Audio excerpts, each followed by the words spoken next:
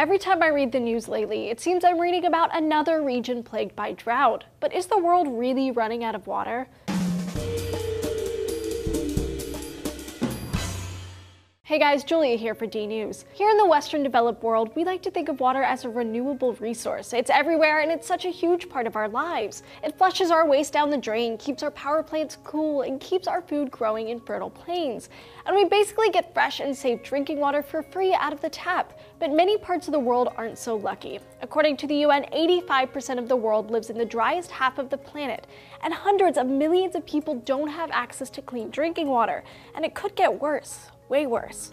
Over the next few decades, by 2050, the global population will grow by 3 billion more people. And that means global water demand is projected to increase by 55%, as many nations become more populous and more developed. At the same time, climate change will change weather patterns across the globe, causing some regions to become wetter and others to become drier. While a true global drought seems unlikely, the water system is a closed cycle. But as these changes occur, dry areas will become drier and larger. The water that used to flow into fertile fields won't permeate the soil and evaporate into the atmosphere, eventually finding its way into the ocean.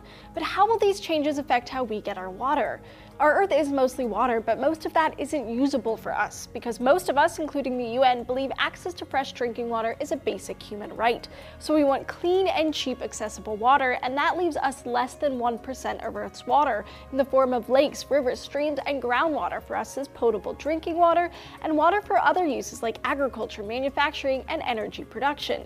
If you're a frequent DNews watcher, you might know that here in San Francisco, we get our water from Hetch Hetchy, a man-made reservoir high in the Sierra Nevada mountains. Snow falls onto mountains in the area, and when spring returns, the snow melts and runs into Hetch Hetchy. But this past year, we've only seen a fraction of the amount of precipitation we usually do. California is in a major drought, and at the same time, the American West could be facing the worst drought in a millennium. And we aren't the only ones left high and dry. Many regions of the world are facing historic droughts like Brazil, China, Kenya, and Australia, just to name a few. One of the reasons for widespread droughts is a lack of snowfall.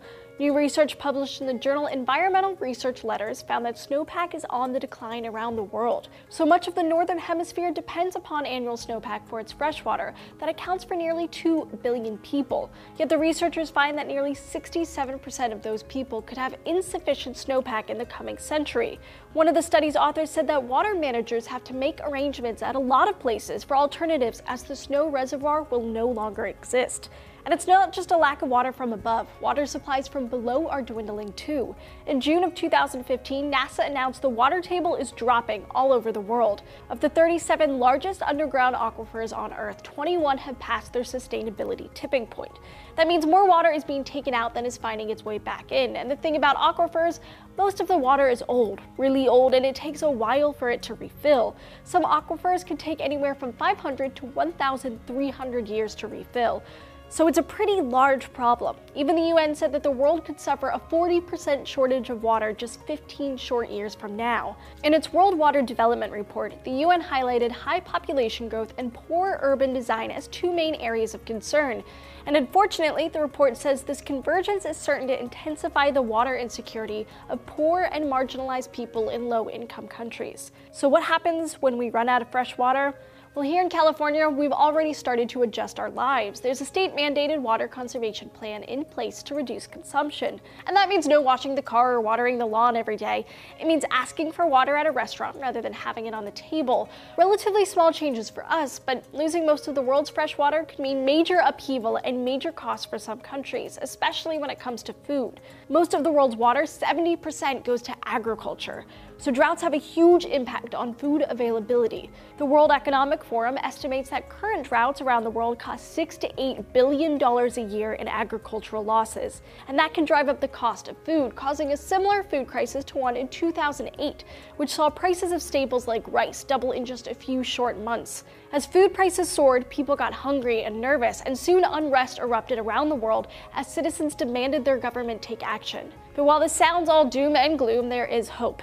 The UN hopes that by 2050 we'll have learned new techniques like widespread adoption of advanced agrotechnology and highly efficient irrigation techniques that will ease the strain on agriculture. Power companies will adopt water-efficient techniques like dry cooling and use more sustainable forms of energy like solar and wind.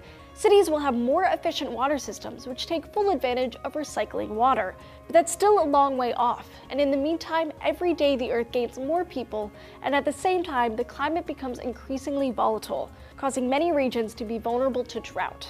If you want to know more about California's drought and how it affects the rest of the world, check out my earlier episode right here. The state's main reservoirs are at an average of only 40% capacity. Some reports say the state has only a year's supply of water left in those reservoirs, and groundwater isn't a reliable option. And on a lighter note, hey guys, if you like the shirt I have on and want to check out other DNews shirts, be sure to go to the link below. We have a ton of cool science shirts for your buying pleasure, and if you're a first-time buyer, use the promo code DNews for 10% off at checkout. So do you guys have any first-hand experience with drought or water problems? Tell us about it down in the comments below, and don't forget to hit those like and subscribe buttons so you don't miss a single episode.